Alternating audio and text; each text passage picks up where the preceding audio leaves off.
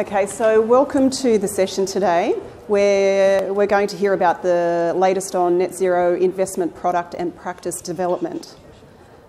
So transitioning to a resilient net zero emissions economy by 2050 will require an unprecedented level of capital. And from the recent IGCC survey, Accelerating Change Capital Growth in Climate Solutions, found that investor appetite for climate-aligned investments continues to grow and accelerate, and that's both in Australia and internationally and across all asset classes. And that's in spite of the political landscape in Australia in particular. But we all know it's not easy being green, and doing deals on climate-related investments is not easy. Also in the backdrop, we have the global trends towards more sustainable finance playing out both internationally, particularly in Europe and also in Australia and the local markets. And the push to integrate climate change into the investment mainstream continues. So today, this session is an opportunity to unpack these different approaches to mobilising capital and to understand the current and emerging areas and also the potential barriers.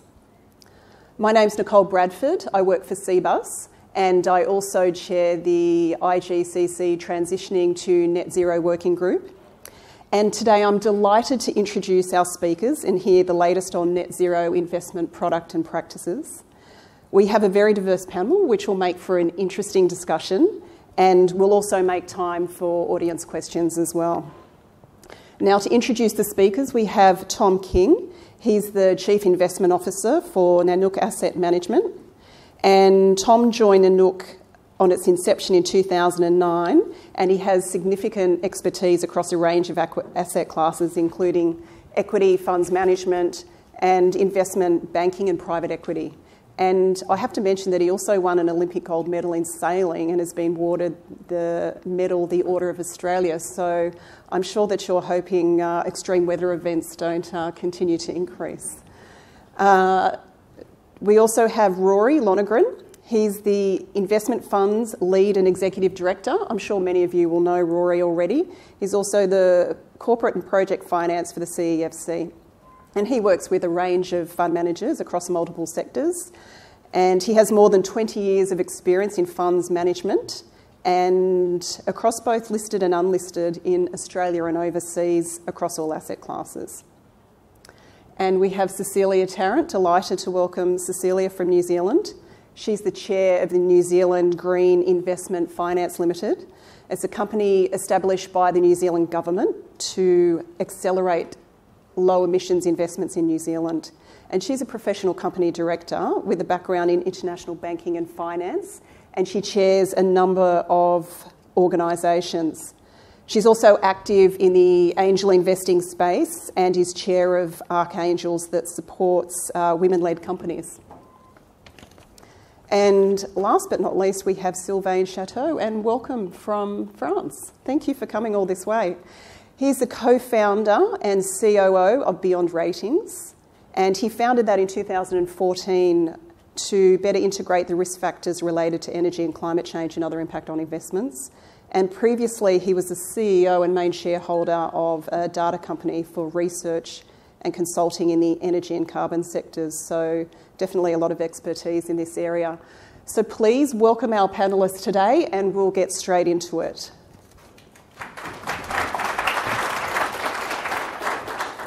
Okay, so starting with key trends in transitioning to net zero, where are we seeing the most investor activity and where are the emerging opportunities for investors?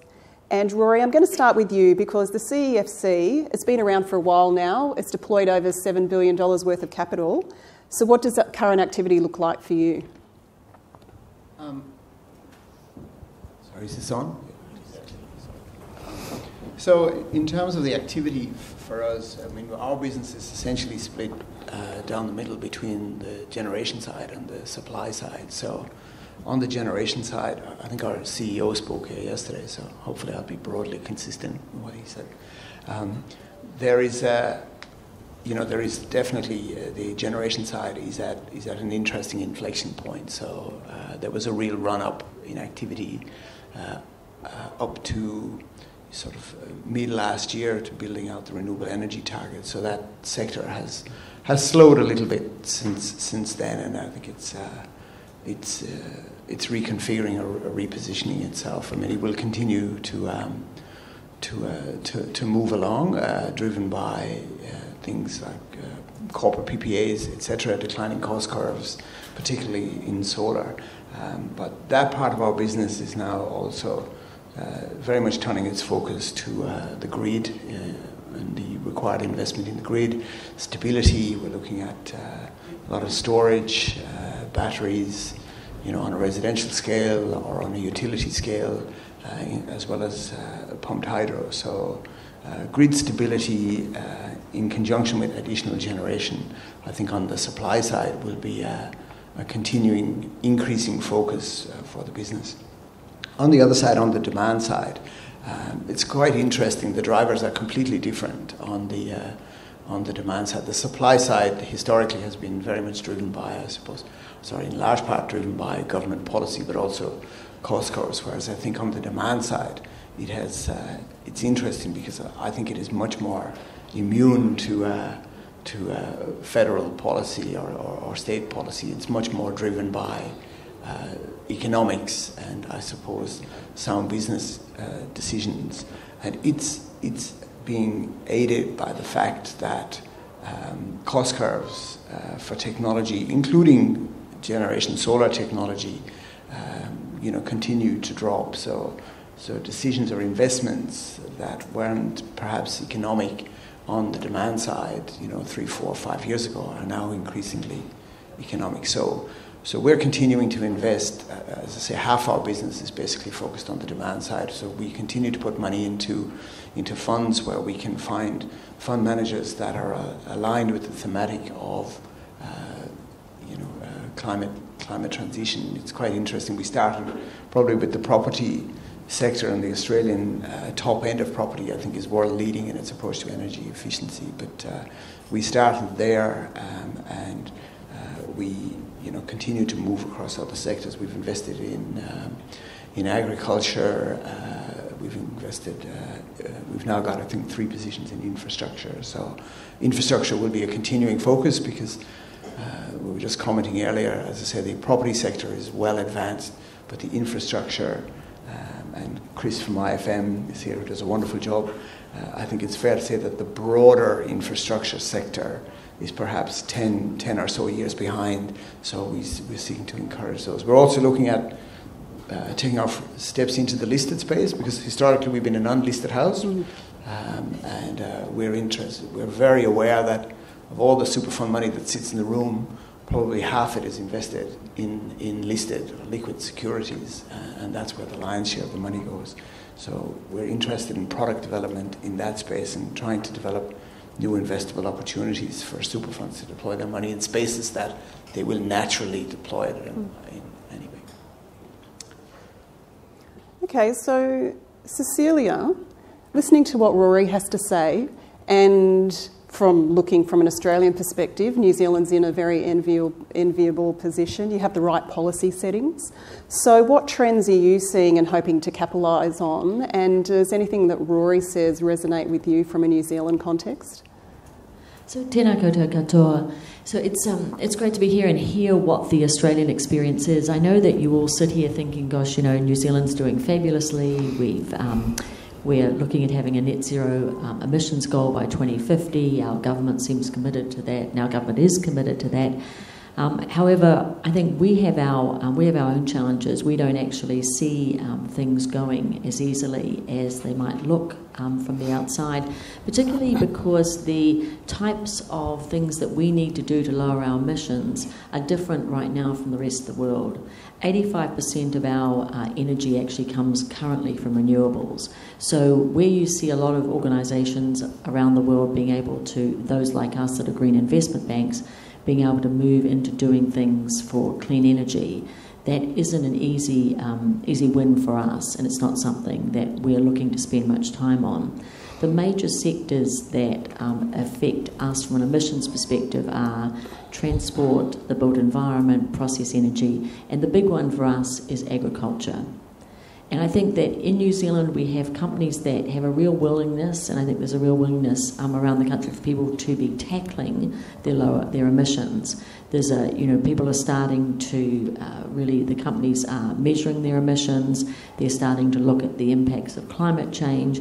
We don't yet have our stock exchange asking people to report on TCFD, but the fact that the Australian Stock Exchange has put that out has meant that our companies are starting to say, it's likely that it will come to New Zealand. So there's a lot of sort of information and data capture going on. However, we haven't seen, I would say, a lot of moves in the direction of making those investments, and so that's really our purpose, is to catalyse that low emissions investment. And I certainly really agree with what Rory said in terms of the grid, because I think one of the issues that we're finding most is that what's going to have to happen relative to our grid and our distribution if we want to electrify to the extent that we need to, and who's going to pay for that. Because right now we may have the policy settings, but we've still got, it's a commercial imperative, and we've got companies looking and saying, can we afford to do this? And so that's really where New Zealand Green Investment Finance comes in, to try and help accelerate that, to work with companies to structure transactions, to find ways to put transactions together where that we can attract investment into.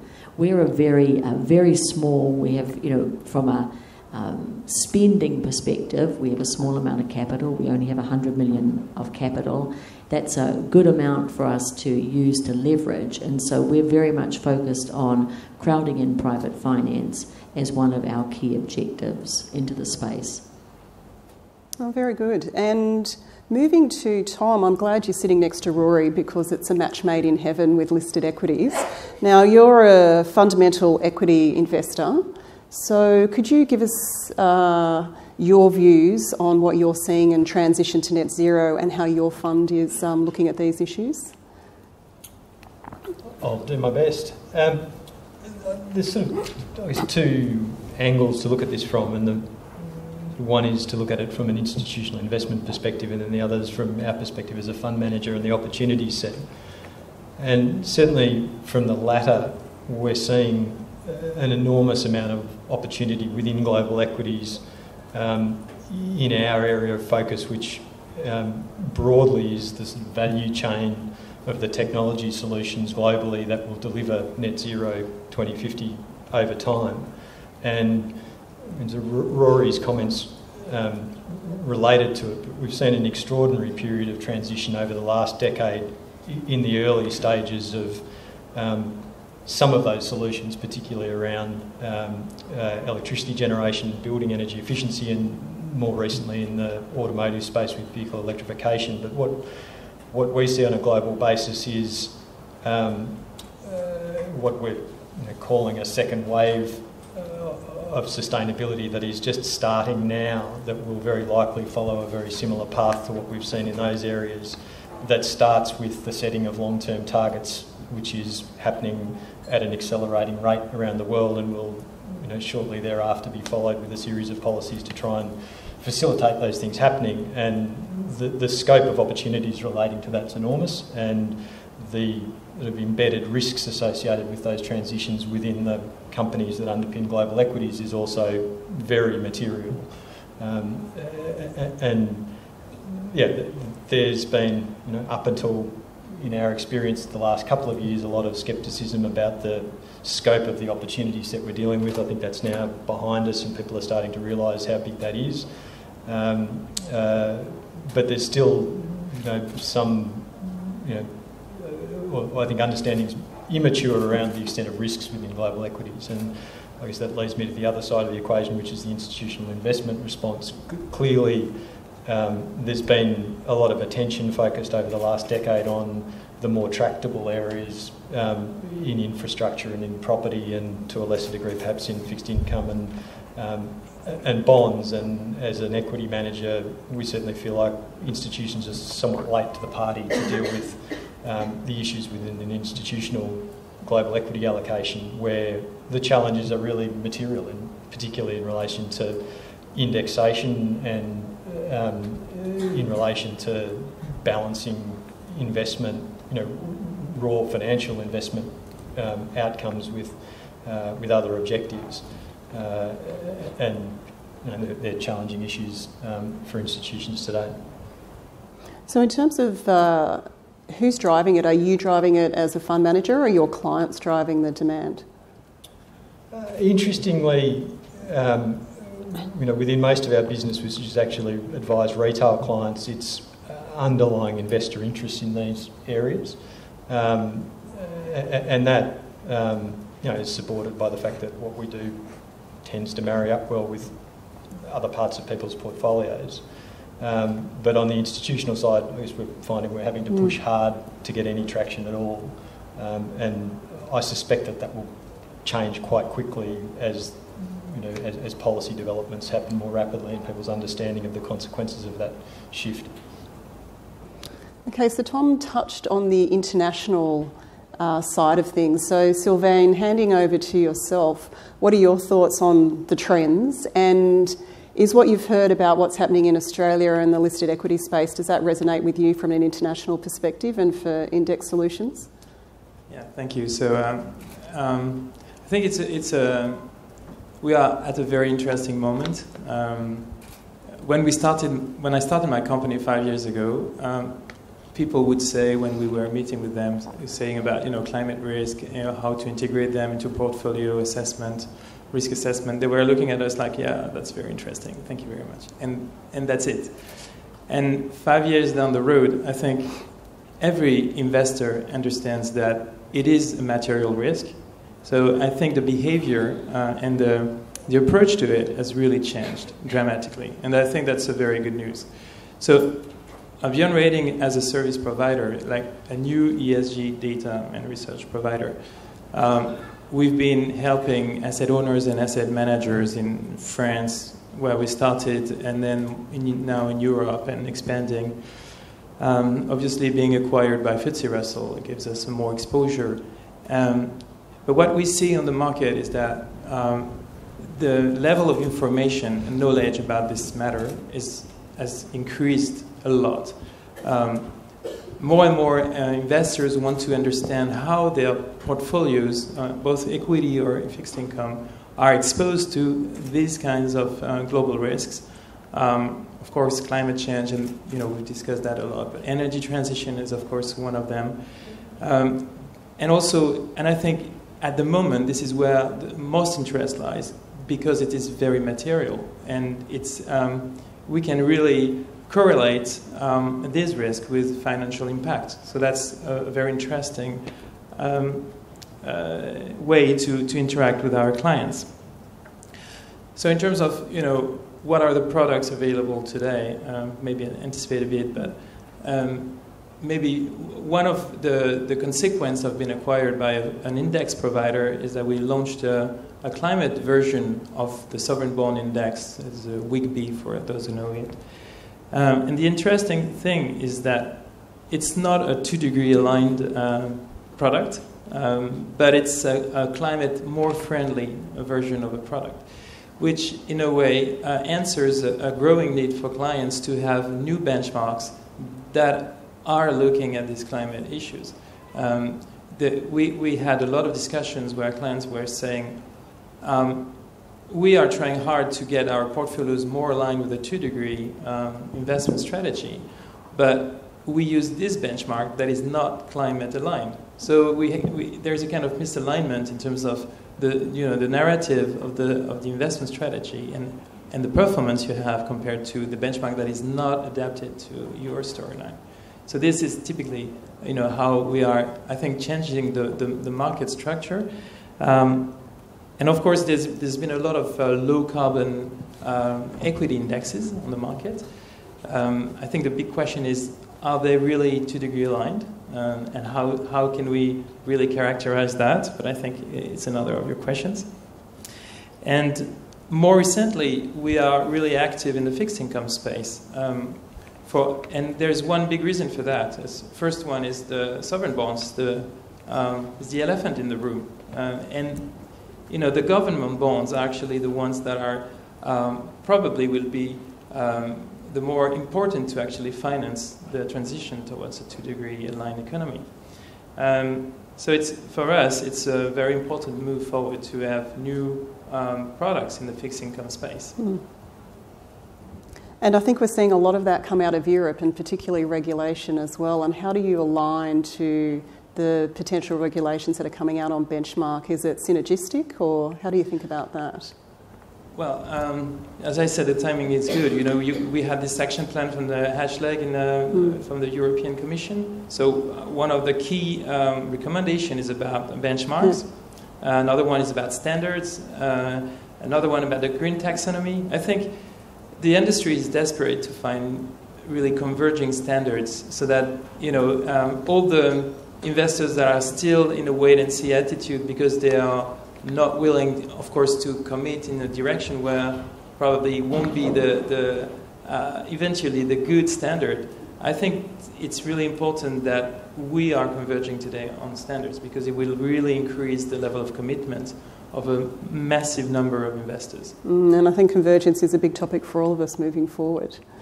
So just to shift a gear, moving into the barriers now, both yourself and Cecilia mentioned the grid issues and overcoming those. What other barriers are you seeing in the market in Australia, and how do you think they can be overcome? You have a room full of investors here, so be interesting to hear your thoughts in different asset classes or sectors, and what you see are the key touch points for us moving forward. Yeah, so I suppose in terms of the barriers, if we distinguish between the unlisted assets and the listed assets. So I think on the unlisted assets side, one of the key barriers still, although I think it's changing, is the perception that that reducing emissions, going to net zero, is going to be cost prohibitive, or it's going to be drag on the IRR. So if you look at the infrastructure sector in particular, it is still the primary metric for whether you make the investment or not. I think is, you know, what's the IRR, right? So I think continued progress on hopefully debunking the myth that it's going to be a drag on your yield, a drag on your IRR, and I think that's might sound strange to say, but it's as much an education issue, I think, with fund managers, with asset managers, and again, I hate to keep going back to the top end of property, and not just because we call it subsidiary, but there's much greater awareness, I think, that is not the case, and that particularly with these real assets, often if you design them from the start in the correct way, that it's positive.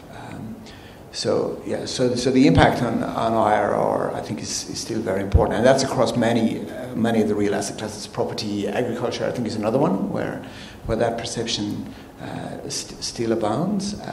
And then on the listed space, and I suppose across all the investment universe, I think in the Australian context, but certainly in the listed space, I suspect we are behind our European colleagues in terms of the availability of product, right? So, and when I talk about product, we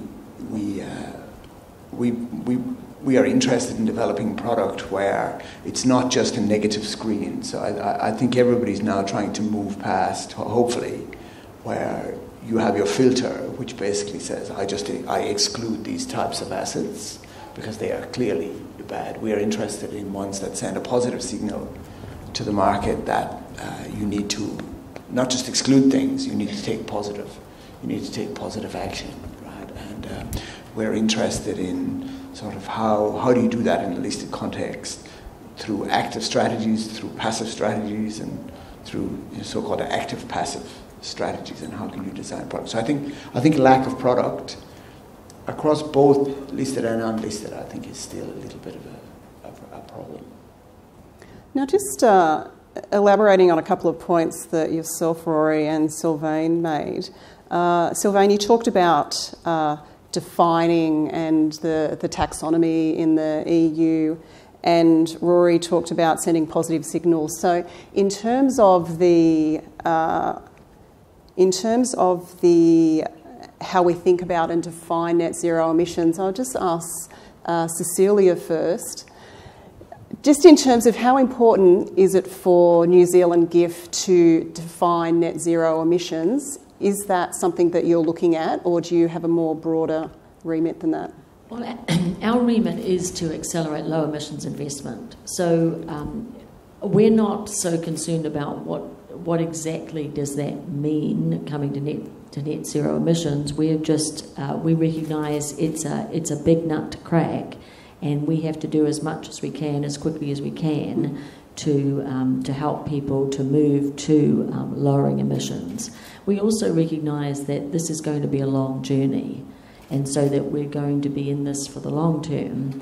But I think we're very much, when we do a transaction, we will be looking at what does that do in terms of lowering emissions.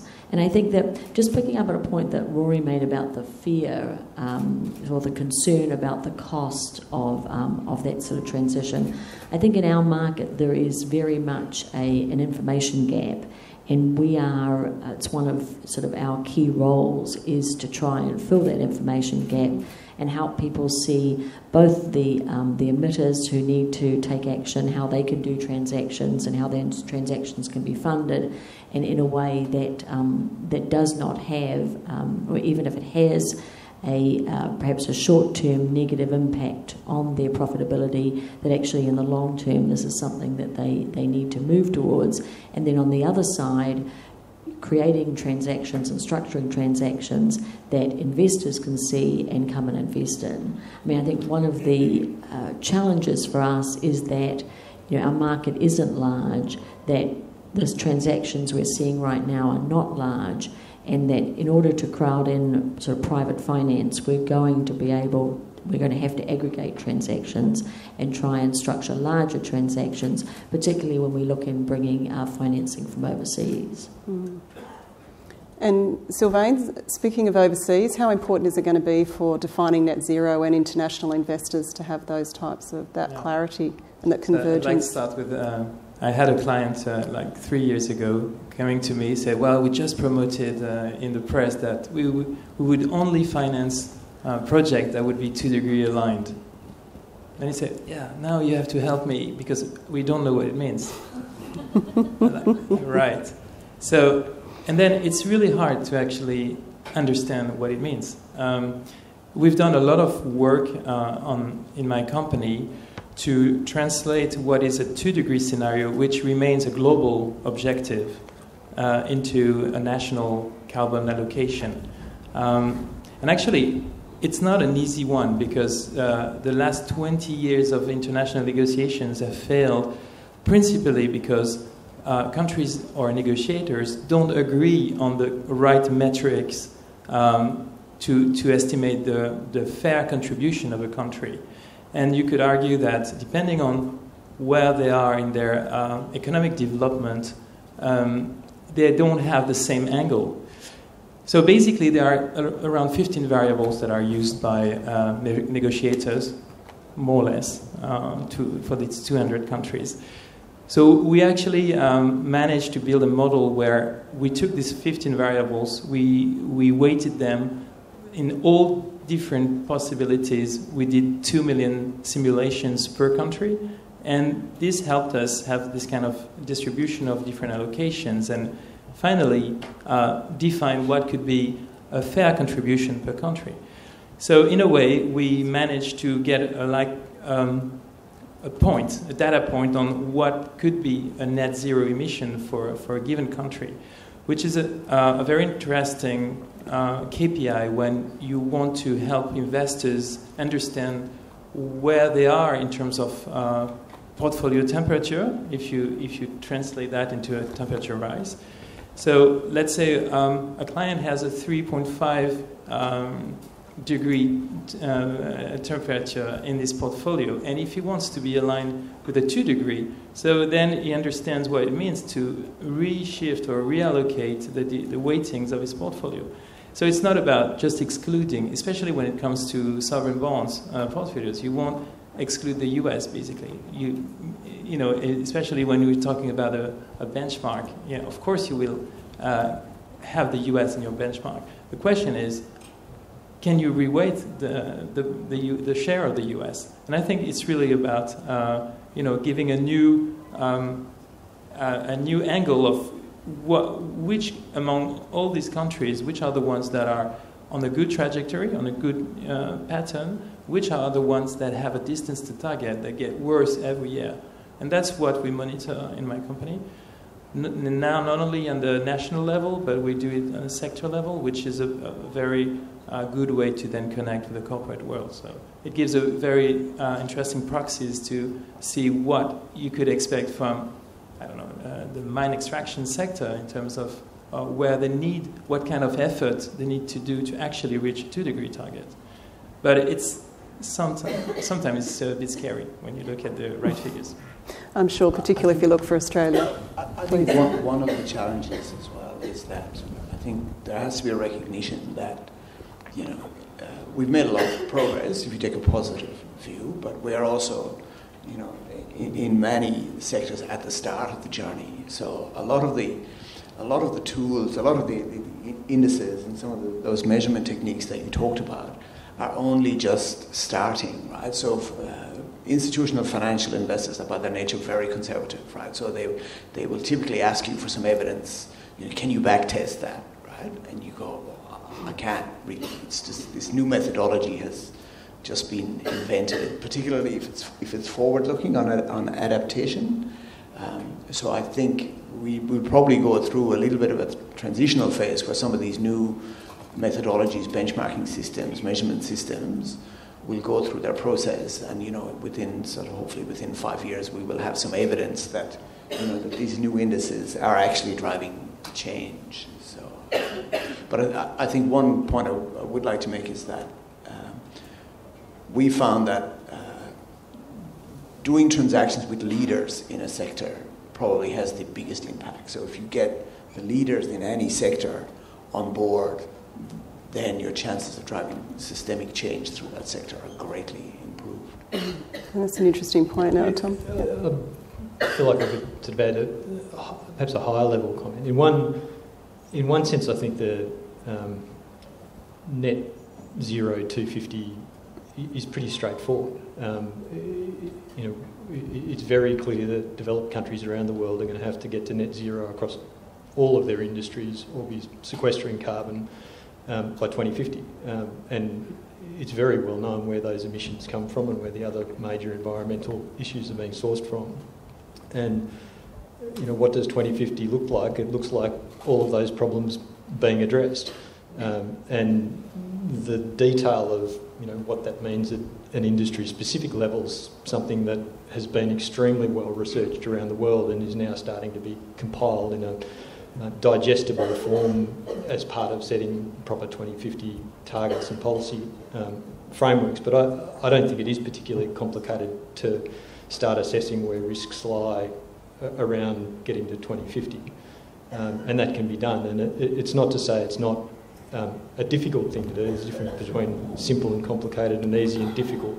And Rory, to your point, there's some big challenges around thinking about the role of active and passive in some of these things, because clearly the risks, particularly in the listed equity space, are very significant if left to passive strategies with traditional benchmarks.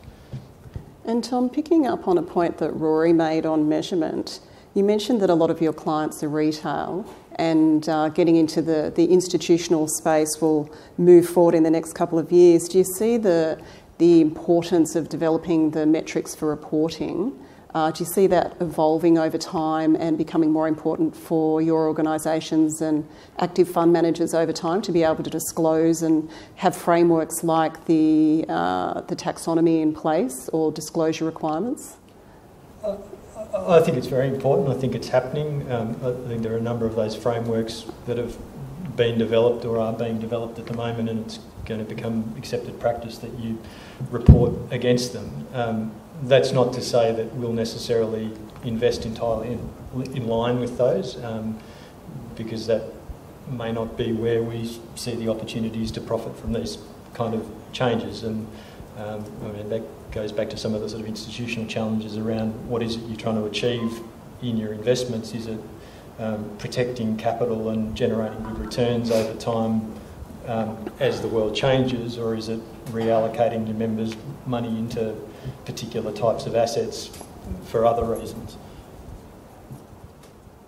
Now, I just think I'll hand over to the audience for a moment. Does anyone have any questions that they'd like to ask the panellists while we've got their attention? I see one over there.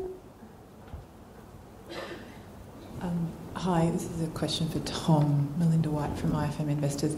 I think what you're effectively saying is that active managers curate the index rather than just participate in the index.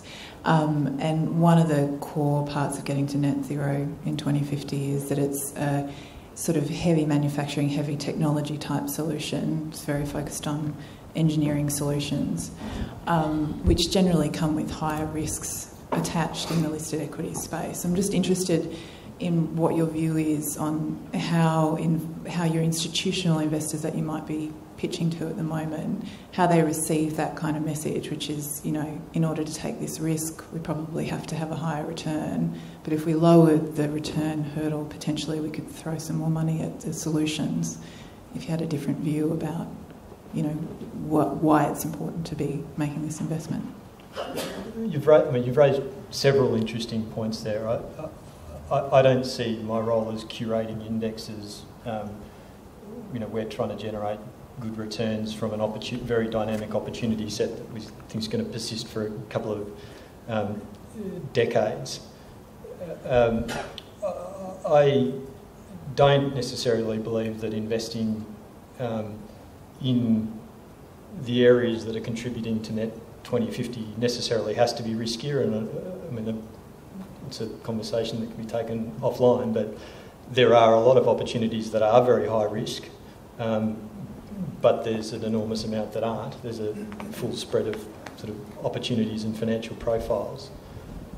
And at the end of the day, I think the big issue is that the big risk is not allocating towards these areas, that the embedded risks across a typical, you know, global or Australian listed portfolio are extremely significant and cover well over half of, you know, traditional holdings and traditional passive benchmarks.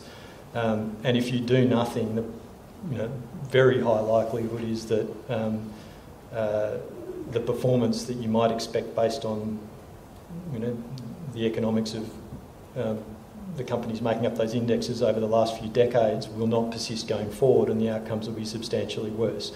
And that's something we've spent a lot of time recently trying to analyse and quantify in a way that is meaningful to institutions, to be able to sit down and say, this is the argument, not in a theoretical qualitative sense, this is the quantitative argument for why you should be shifting away from a traditional benchmark and allocating into areas that are far less likely to be negatively affected.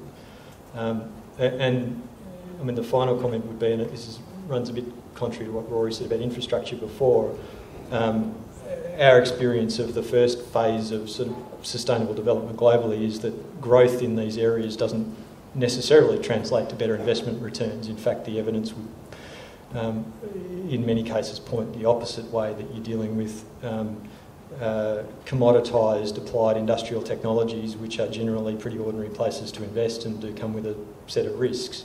And you know, our perspective is that you know, creates an even greater impetus for careful active management to play a role. Did anyone else want to respond to that? I think just one comment in the listed space. You know, I think what we are keen to see is listed can sort of go a couple of ways, right? It can go, I will only invest in what is already a low carbon stock, and you can today construct a portfolio that is lower carbon relative to the rest of the market. So I suppose we would challenge the listed space and the participants, the index providers, etc., to basically, I suppose, cause a positive response inside the corporates, so that you take on the challenge of how do I get the I'll call them the non-lower carbon stocks to change their business model so that they start to align more closely to a net zero. So, rather than, it is relatively easy to say, well, I will just invest in low carbon stocks. And typically what you'll end up with in the Australian market, the ASX context, you'll have a whole bunch of banks in your portfolio. That's right. And yes, it is challenging the Australian market, which I think that most asset owners and active equity investors are very aware of. So are there other questions out there? Yes? This is obviously a financial forum, and so this is maybe a slightly off-the-wall question, but I'm interested in the New Zealand experience of aligning your economy to global well-being rather than GDP. And does that necessarily mean, if you lived in a country like New Zealand where global well-being or an index of well-being becomes the target, then does that necessarily fly in the face of conventional economic wisdom, or is there a way of marrying that with the kind of economic indices and indicators that most of this room would be more interested in? Well, I think that you are making an assumption by saying that capitalism is bad for people, and so that and for companies to be profitable is bad for communities. And I think that I would challenge that assumption. I think that we would say that our economy and economies around the world have to be strong in order to keep up a certain standard of living and provide benefits to people. So I don't believe that there is a mismatch there. If that quite answers your question or not? No, that's fine. I mean, I'm interested because that is a stated goal of just in.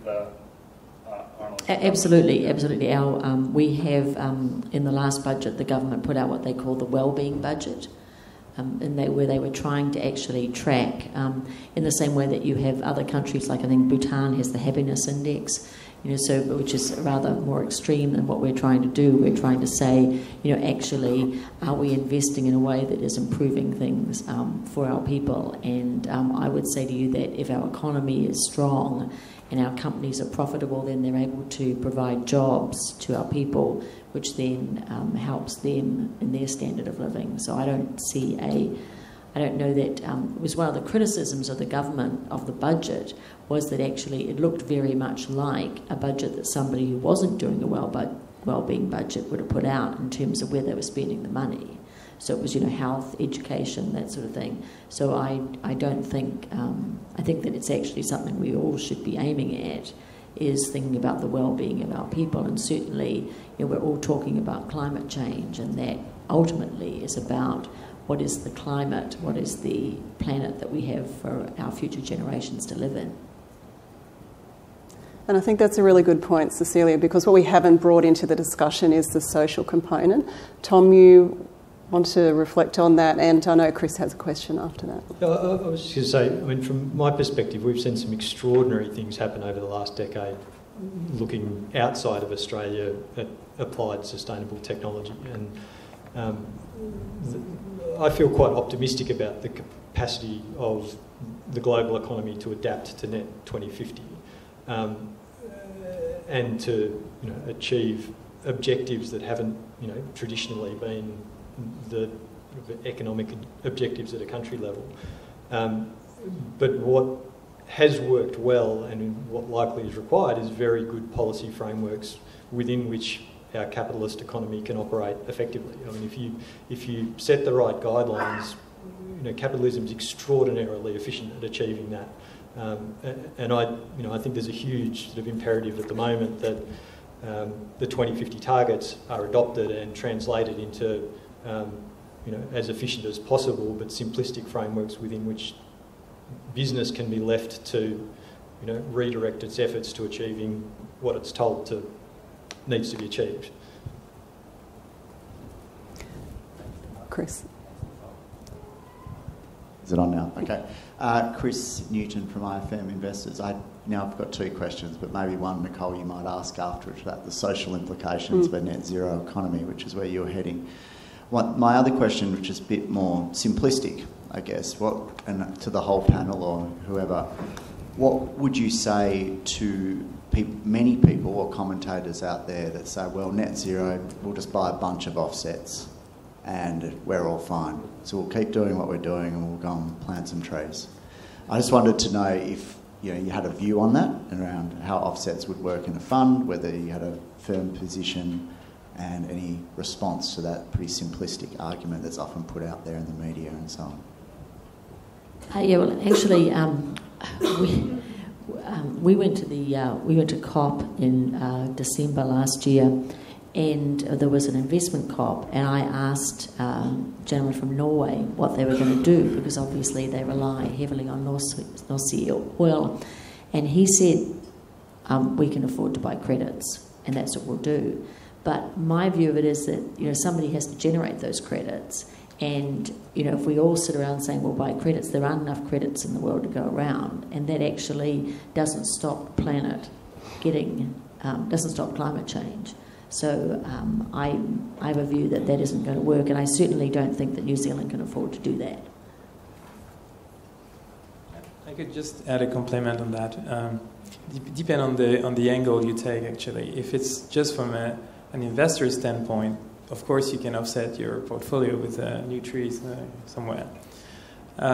If you try to be consistent at global level, which is just coming back to the point of what does it really mean, when you have an investor saying, yeah, I will withdraw from all coal financing, fine. So he's doing the job, So on his balance sheet, it's going to look good.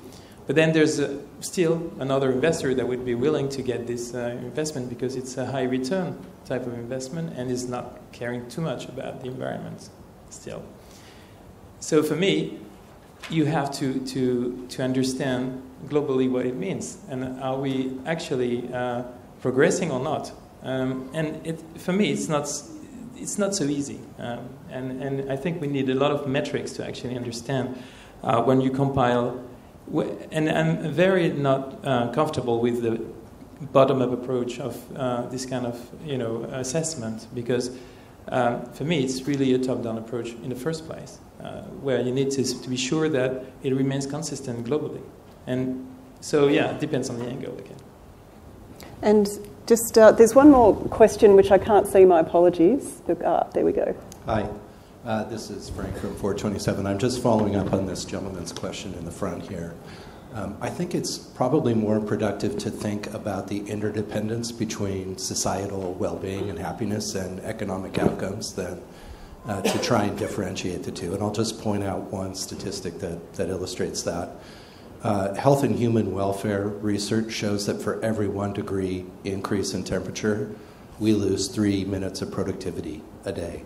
And that doesn't sound like very much, but when you multiply that across the size of the workforce of a country like New Zealand, Australia, the US, that really amounts to a significant drag on GDP. And we can't forget that economic outcomes, that companies are driven by the efforts of individuals, right? Be they working in fields or working in offices, producing budgets and whatnot. So I would really just encourage the audience to look at those two factors interdependently and not as counterpoints to each other.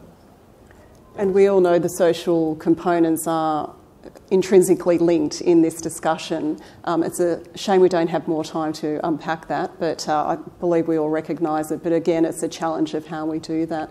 Rory, did you want to make one last comment? We're just about to finish, but please make a comment and then we can wrap up. So I think as an investor, if somebody told us, we'll make this investment, don't worry, we'll make it net zero, we'll just buy offsets. We sort of accept that, there may be some need for some offsets as a transition step, but, there's a lot of very large super funds in the room, so I must say I would be very surprised if long-term, investors were on board with the idea that you can just offset and it's okay. So I question whether offsetting will just be a transitional phase, and that investors will say, no, I want a genuine solution to this over time. Yes, and I think it's about a step change as well, but perhaps we don't have time for that. But I think that we should all hold on to Tom's view that we will get to net zero by 2050, and please... With some sequestration. With some sequestration. And so please thank the panel today. They've done a wonderful job. It's great to hear a diversity of views. Thank you.